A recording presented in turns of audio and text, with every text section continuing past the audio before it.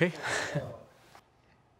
Hi, my name is Gabriel Fynsk, and I am from Brooklyn, New York, but I was raised in Aberdeen, Scotland.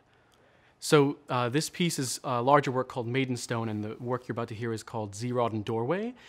It was based off of a Pictic legend from 700 AD, which came from nearby where I grew up, and there's an actual stone that sits on the side of a hill called Bennachie. And there's a little legend or story that accompanies it of a maiden who makes a deal with the devil.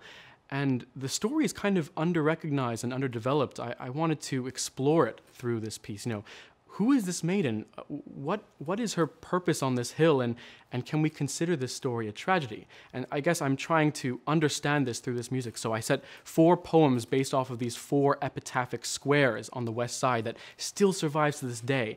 The growing question within my own music has been, what is the relation between language and music?